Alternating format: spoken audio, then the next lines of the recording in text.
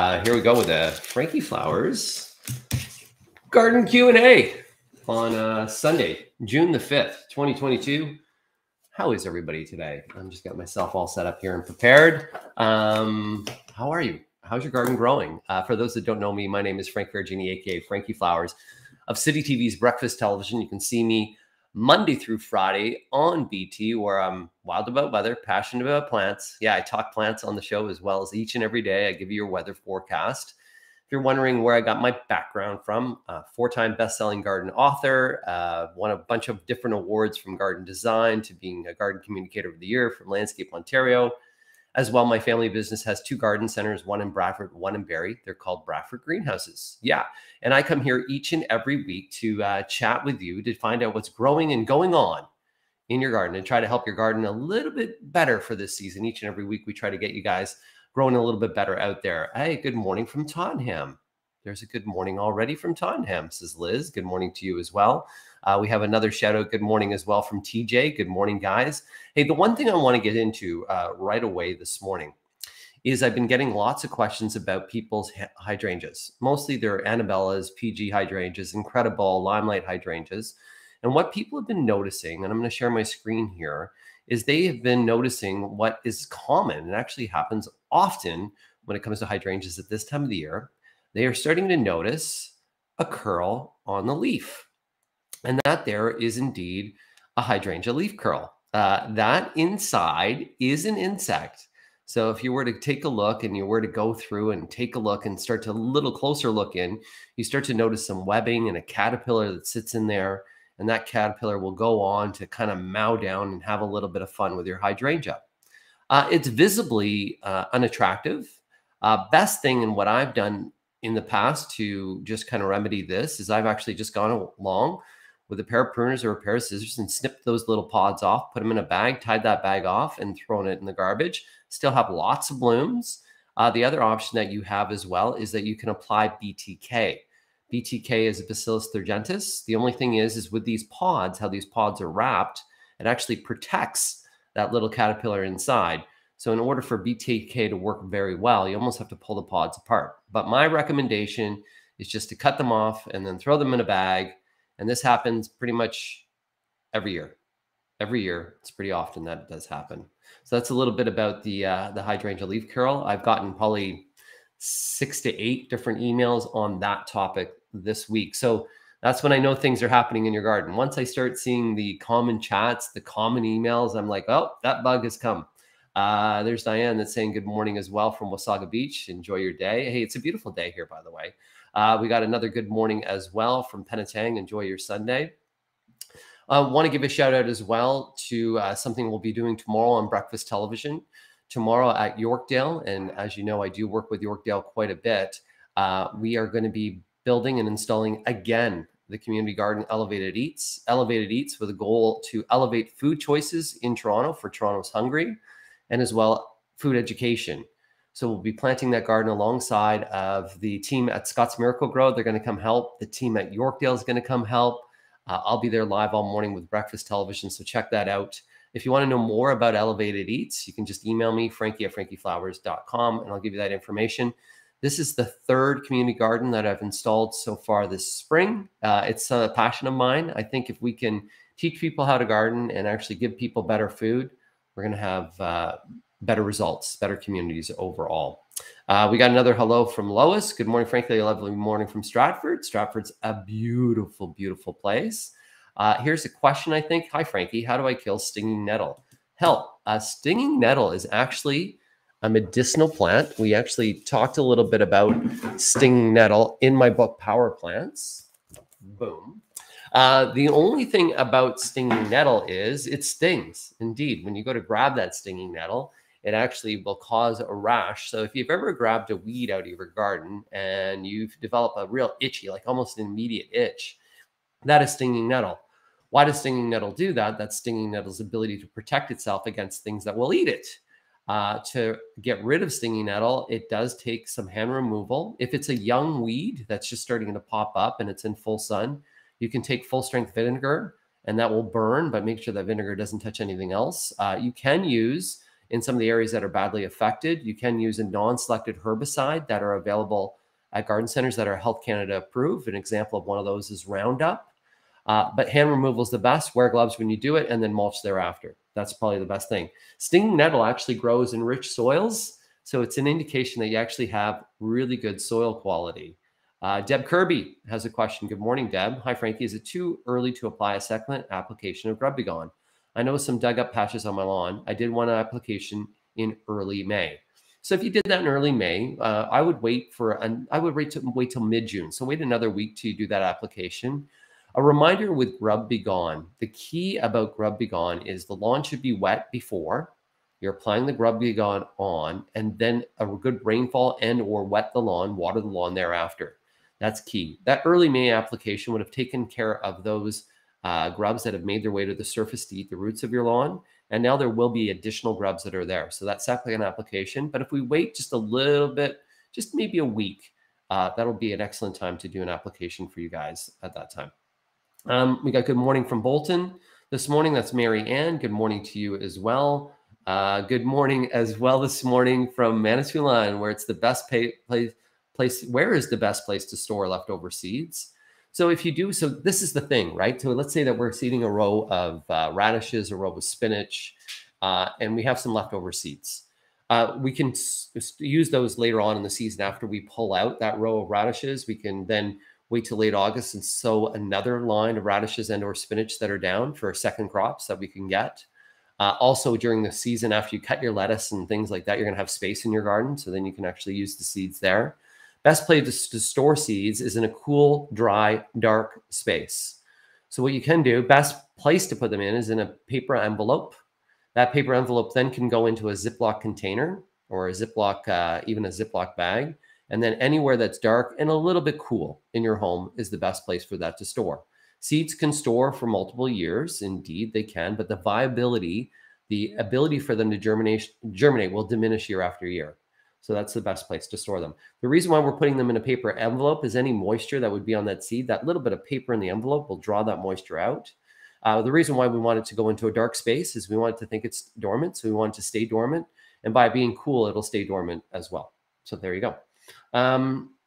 Here we go with another question this morning. Last fall, I thought my rhubarb had root rot. So I dug it up and found it wasn't root rot.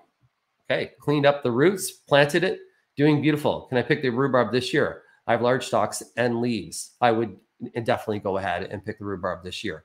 If you want to leave it just for it to root in and to do better, but if it's doing and it's a vigorous plant, it's doing well, it has lots of leaves, those leaves on that plant are what giving energy back to the roots. So if that's ample and there's good growth, go ahead.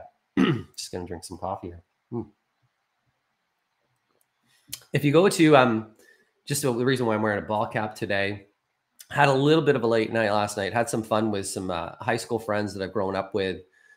We went to a superhero party, which was a lot of fun to celebrate the success of my friend Dave Hudson's family business, which is Spectre Aluminum. They've been doing really well. Little family success story that started with nothing and actually is doing great. So it's kind of fun. If you want to see what I dressed up as, what superhero I was, there you go. I try to be a superhero every day, a superhero of your garden to help save the garden and to help protect all those plants that are out there. Yeah, superhero Frankie Flowers. Tracy says, good morning from Brecon. Hey, Brecon, Ontario. It's too late to split my bleeding heart or ornamental grasses. They're taking over my garden. You know, the bleeding heart, if they're taking over your garden and your garden is too full, and this is a problem at this time, I would go ahead and just basically take some sections out. So take a sharp spade and just go in and take a section out. That main plant won't be harmed by you taking that section out. However, that new division may have a little bit of a struggle, but we're going through this week temperatures around the mid to low 20s, overnight lows of 10 degrees. We have rain on Tuesday and Wednesday of this week. So not a bad week to do it. Those guys, they're a little bit more finicky, but once again, if they're really kind of causing you issue, I would go ahead and do it. Key is to use something like a quick start fertilizer, like a Miracle Grow quick start fertilizer, which is a transplant fertilizer to reduce that shot and really make sure that you're doing some good watering thereafter. Cheryl Ross says, good morning, Frankie, and a good morning to you as well, Cheryl. We also have Donna. Good morning, Donna. How are you? Last year we got lots of apricots. Forgive me. We got lots of apricots. But this year, not one blossom. The leaves are curling. Why? So leaf curl is an indication of a disease and or insect. The lack of blooms can be that plant, seeing the winter and or fall, it went into some stress. And by going into stress, it may not even set a bloom this year because it wants to replenish itself and actually get itself stronger. By putting a bloom and putting fruit on, that would actually put more energy to the bloom and the fruit, which would cause a stress. So first thing we have to do is to find out what that leaf curl is. Is it a disease and or insect? If you want to see if it's an insect, just take a white piece of paper from your printer, and you're going to lay that white piece of paper on a table, maybe outside. Take the leaf and start to pull the leaf apart. If you see any insects that kind of fall into that paper, then it's an insect problem. If that's not the case, it's a disease problem. We can spray a fungicide for disease at this time of the year, but mostly what's going to be most important is to keep that fruit tree well watered and even do a fertilizer application. And then next spring, a dormant spray kit. And then in the fall, though, when those leaves drop, we clean up all those leaves. So we need to figure out whether it is a disease and or an insect issue. And probably the reason why it didn't set a flower was that it was already under stress. And that stress could have been a result of maybe some late disease that it had last season, or even just the severity of winter that I went through. Another question this morning. Vicky, good morning, Frankie. How do you stop squirrels from eating my bedding and hanging flowers? Vicky, okay. So there's a couple different things. They're employed by garden centers. We send them out so that they eat all your things, so you have to buy more. It's a joke. Sometimes I think I'm funny. Sometimes you probably don't think I'm funny. Okay. So one thing is there is Animal Be Gone. So Animal Be Gone is a product that you can spray on your ornamental plants, not your edibles, because it will leave a residual taste on them that makes them taste bad so that the squirrels and things like bunnies won't eat them. Trained behavior. Another thing that I've had success with is just doing a top dressing around the areas with a pelletized chicken manure. That has sometimes repelled them because they just don't like the smell. So we're always trying to figure out what they don't like to see, what they don't like to taste, what they don't like to touch, what they don't like to hear, kind of make that environment not that great for them. Next thing that you can do, of course, is put chicken wire around those areas, but then that becomes unsightly, doesn't look good at all. Another thing is on the far end of your property, you could put a squirrel feeder down. That'll keep them busy and keep them away from your bedding plants and your hanging baskets. So those are the options. So you have Animal Be Gone. You have the pelletized chicken manure. You can either fence around the area, and if you can't beat them, you feed them. There you go. Here we go. Another question as well from Caroline. What is the best method to store unused grass seed, and do they expire? So the unused grass seed, kind of the same idea. Paper bag, if you have a paper bag, you can even do it. A paper bag, then into a pail. It could go into your garage because your garage is dark and fairly cool during the summer months. The seed viability over time will lose its viability to germinate, but it can last year over year. But the seed is best when it's fresh, so to speak. Overseeding your lawn, I just wouldn't do it once. I would actually do it a couple times during the season, especially if we're going into a period where we have a little bit of cooler temperatures and rain. Just go over there and just do a light overseeding of the lawn. That'll really thicken it up. But remember, it's always cool, dark, dry, where you need to store that seed, any seed, be it grass seed or anything. Cool, dark, dry. Cool, dark, dry. That's where you need to store. For your information, robins loves grubs. That's from Marlene. Of course, grubs are a protein source. So the reason why robins, they always say the early bird gets the worm. But I always say that poor worm, that early worm, man, that didn't work out for him so well. It's great if you're a bird. Another bad joke. But yeah, they'll go and eat grubs as well because it is a protein source. They'll actually eat cutworms as well. They'll eat many different other caterpillars. Birds will go out there and actually help with those populations as well. Here we go with another question this morning. Hi, Frankie. Is it too late to split and divide coral bells and catmint? Walker's Low, that's Nepia. Walker's Low Nepia is a tough plant. Go ahead, split that guy, no problem whatsoever. After it blooms, always cut it right back. That's the catnip, the Walker's Low. Cut it back because you'll get a second bloom. Coral bells, you can divide it right now, but I would be happier if you did that in late summer, early fall. that's when that would be better. But the catnip, very vigorous, easy plant. You can beat the hell out of that guy and go ahead. So once again, after that finishes blooming, that blue bloom, and that catmint, that Walker's Low is a beautiful plant. It's a really beautiful filler plant. However, it can get really big and unruly as well. Wendy Wren, my dwarf irises did not bloom this year. Have they come to the end of their life, or should I expose more roots? Thanks. So irises are just blooming now. Wendy, I don't know where you are. Things are a little later. So, maybe it just needs a little extra time. The irises, the corms of irises over 3 to 5 years always need to be lifted and divided. That's a summer dividing that you're doing. So you're actually doing it after its bloom period. If it's not performing well and you've had it for several years, it may be a time for you to go and lift those corms, those roots, and to section those corms off and then to do a replant. I will be posting some information on that as well, but take a look at Royal Botanical Gardens website as well. They have a wonderful iris collection, and they also have some great information on the division of irises as well. So there you go. Thanks, Frankie, about stinging nettle. I put Javix on it, and it's still thriving. So the bleach won't do as, so, it's a non-selective herbicide. So some things that we're using for a non-selective herbicide is we're trying to burn that plant. That's the other thing too. If you have stinging nettle, and let's say that we have any weeds that are growing in through interlock or on a driveway or in a garden with soil, a weed torch, my favorite tool I have, my favorite tool, you'll see videos on my Facebook page, is my weed torch. And that's simply a propane canister attached to a long tube that at the end puts on a big flame. And I burn the weeds. And in the interlocking patios, once you burn them once, it lasts for about 3 weeks. And then you come back and you have to burn them every once in a while. But it's a great way to do that. But you can either use a non-selective herbicide, as I mentioned. Vinegar can work as well. And then that other option is using the burn torch as well. We got another question here. Kelly Lynn. Good morning, Frankie, from Brenton, the Flower City. Last year, I got 2 rose bushes, you suggest. Sadly, one has no green. Does it mean it's dead? Yes, quite possibly it does. Depends on where you bought the roses from. And most garden centers, some will have a 6-month guarantee on roses. Many will have a 1 to 2 year guarantee on your roses. So check that out. Rose bushes, of course, if they're Floribundas, Hybrides, Grandifloras, a little bit more difficult because they're grafted and they usually have a higher rate of not coming back the next year. But things like Canadian Explorer roses, David Austin roses, some of the North 49th parallel roses from Vineland, those guys there are a little bit more hardy and better for you. So if it's not growing by this time, it's not going to come. It's not going to come. It's gone to the compost pile in the sky. Yes, it has. Deb, thank you.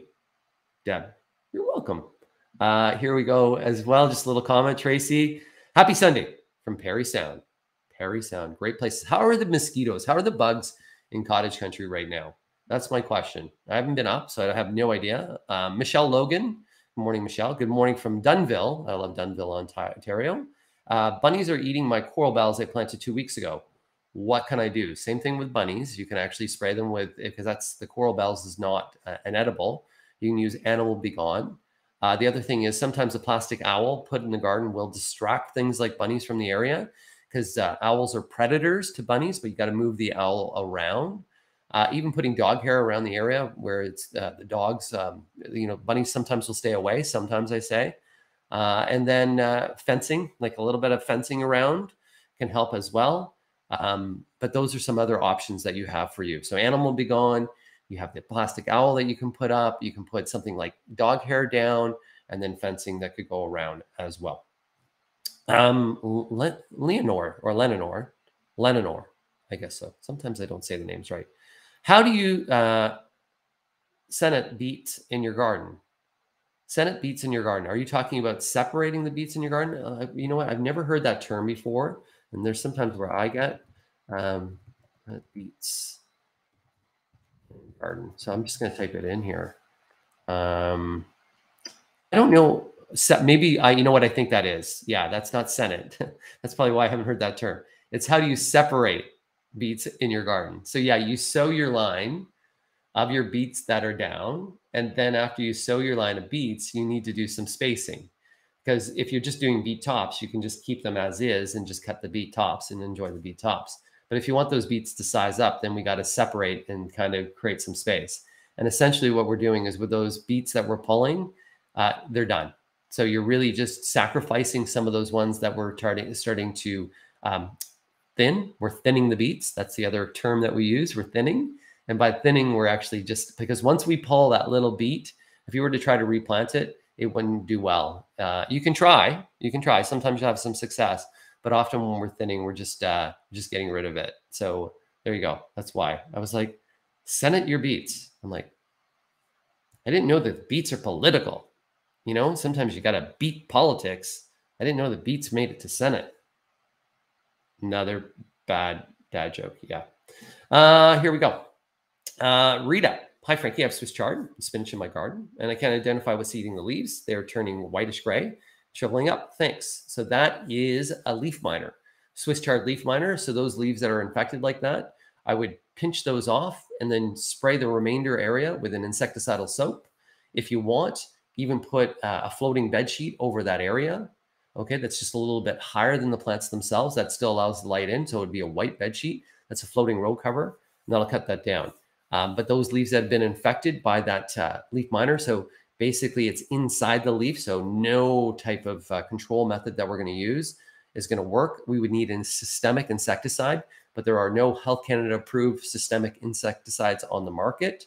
So just remove those leaves. And if you want Swiss chard leaf miner, actually what I'll do is I'll just show you chard leaf miner as I'm typing it in here. I'm just going to pop up some images here. And for other people, this is why other people can take a look at what it looks like. So I'm just going to go here. I'm just going to share my screen. I'm going to go to a Chrome tab, and then we're just going to go here. So this is what Swiss chard leaf miner looks like. So you can see to the top left there, you can see how it kind of gets that grayish, and then you can see how the leaf starts to fall apart. If you were to look closer, you could actually see where they burrow through. And this is quite common. I had it last year quite bad. So bad that I didn't really have great success with Swiss chard. This year, I've been really on top of it, and they have been working out really well. So you can do way better with that. Here, I'm going to stop sharing as well. There you go. So that's a little bit about Swiss chard leaf miner. That's there as well. So that's exactly what you have there. Another comment and question as well. This is from Sandra. During the storm a couple of weeks ago, my neighbor's tree branch, that was a terrible storm, fell on my established head. Looks like one of the cedars is broken. What should I do with it? When should I remove it and replace it with a new one? My neighbor suggested I leave it and see what happens. So if it's broken, what we have to do is cut the section of it that's broken off. If it's bent, snapped, even if it looks like it's just curled, we got to cut that off, a clean cut. Depends on how long you want to wait. It will put a new leader up and will eventually fill in if it's still vibrant. Best thing for me to do, Sandra, is to take a look at that broken section and that hedge as well. If you can email me, Frankie with an IE, Frankie with an IE at frankieflowers.com, Frankie with an IE at frankieflowers.com, and send me a picture. Okay, Sandra, that'd be best. Good morning from Guelph. This is from Leslie or Leslie. A way to get rid of thistles growing in grad and taking over the flower beds, growing in, I would assume, the garden. So thistles, they're going to continue to grow. So the best way to do is to do that hand removal, which is a pain in the butt. Wear a pair of gloves when you're doing that.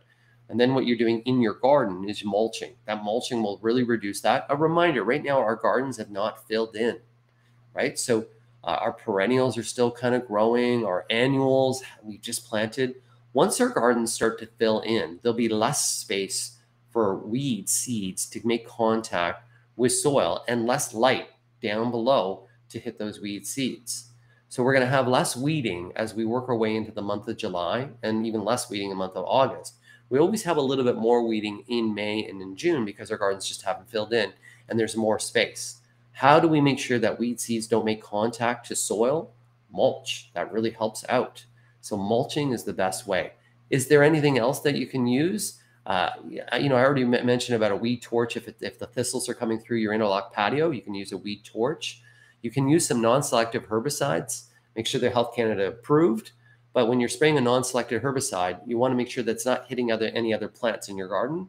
So you actually have to put a piece of cardboard down and spray towards the cardboard. With the thistles, that's really important as well. And then a lot of the times, it's just, they always say that gardeners have a cast iron back with a hinge in it. Because a lot of the times it just gets down to just good old weeding. Trying to turn the Garden of Eden into the Garden of Eden. That's what we're always trying to do. Morning from Coburg. Question. None of my lavenders came back. All 5 plants are woody and no growth.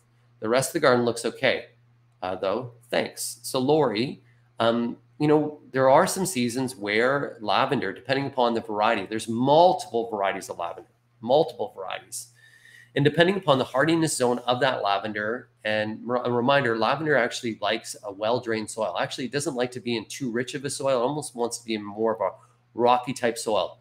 So if it went into winter sitting overly wet, it actually had a deep freeze, maybe didn't have enough snow load over it, it could have died back. So next time when you go to purchase more lavender, really pay attention to the variety, the hardiness zone, and make sure it fits your, number one, your hardiness zone, and then your soil type as well. Super important that's there.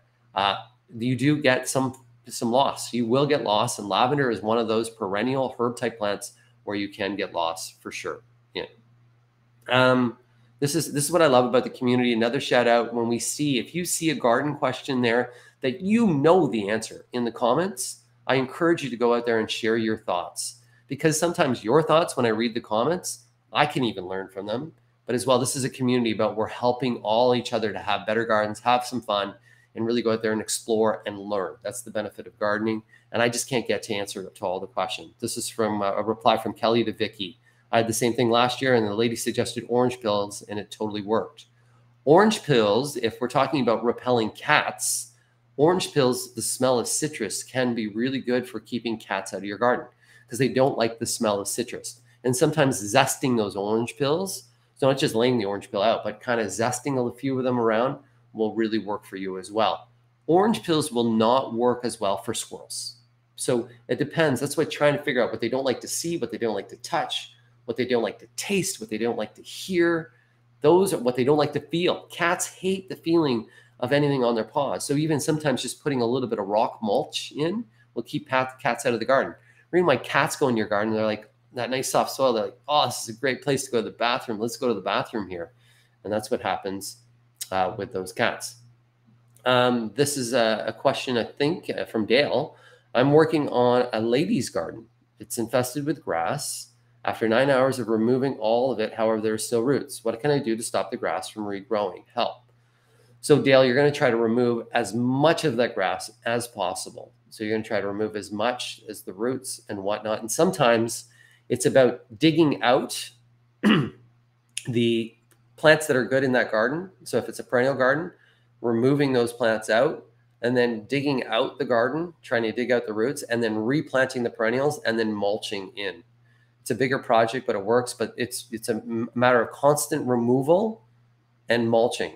That's going to be. And you will get root growth that comes back in over time. It's just not a quick fix. This is something that takes over a few times. So if it's a client that you're working on, Dale, you have to say to that client, be upfront and say, hey, you have a very weed-infested garden. This is not going to be a one-time clean. This is going to take me a little bit of time to get this under control. It's been left for so long, but a matter of hand removal of those weeds and then trying to get as many roots, mulching into those areas, and then coming back in 2 weeks, removing again, coming back in 2 weeks and removing again. It's not an easy thing, and it does take time. That's why with a garden, man, like I always say to people, if you go by your garden, you're like, oh, there's a few weeds. I'll get back to that next week. I'll weed it next week. If you see a few weeds, you have a little bit of time, go out there and pull those weeds, because those weeds will drop seeds.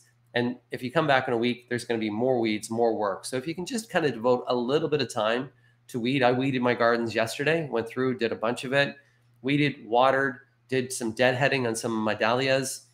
Within an hour, boom, boom, boom, boom, boom, done, nice and clean, and I'm keeping on top of the weeds. If I didn't, then I'd be behind the 8 ball. Okay, so we already saw that one. We got Buongiorno this morning. Frankie, I've added a few more pots to my veggie garden this year, and I'm wondering if I can reuse this year's potting mix next year. So what I would do is I would put a third of new fresh soil. So 2/3 you can use of old soil, 1/3 of fresh. If any of those pots have any disease on them, get rid of that soil, right? Because we want to make sure we're starting fresh next season. And if we had diseased soil, well, diseased plants, the little spores of that disease could sit in that soil. So we're cleaning it up. But if not, you can use just refreshing some of the soil up. And you'll see that the potting soil and the soil will actually sink a little bit, but just kind of remove a little bit and freshen it up. We got another thank you that's happening. And I'm going to do one more question here, guys. And we're going to go to this one here. Good morning, Frankie.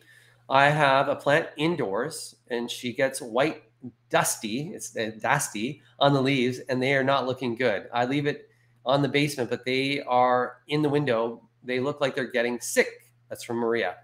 So Maria, that is powdery mildew. So powdery mildew is when you have poor air circulation, high humidity, something like that. So any of those badly infected leaves, I would just remove them, but wash your hands after with bleach. Discard those in the garden. Get a fungicide. So you can go to your local garden center and or Home Hardware, Home Depot, Lowe's, Canadian Tire, any of those places, and you're going to look for a green container that's a garden fungicide. So you're going to go where all the different things are used to control bugs, and you're going to get a garden fungicide. And then you're going to apply that garden fungicide, and that should clean that up for you. So once again, that's powdery mildew, indoor plants that you had. So for all those that joined me today, and there are right now a bunch that are online this morning that said hello, and I just hope that you guys have a fantastic Sunday. Get out, enjoy the sunshine. I'm going to go grab some plants now for the community garden that we're doing at Yorkdale tomorrow on Breakfast Television.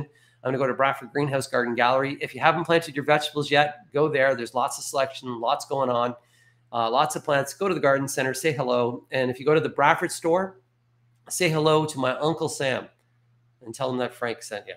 Yeah, tell him Frank. If you go to the berry store, say hello to my Aunt Eileen or my Uncle Len. Tell him Frank sent you. Okay, guys. Take care, guys. And remember, a reminder, gardening is way better than therapy. No, I'm just joking. But I say gardening is better than therapy because at the end, you feel good and you get tomatoes. And you can make sauce. Sometimes in life, you just got to make some sauce. Okay, guys.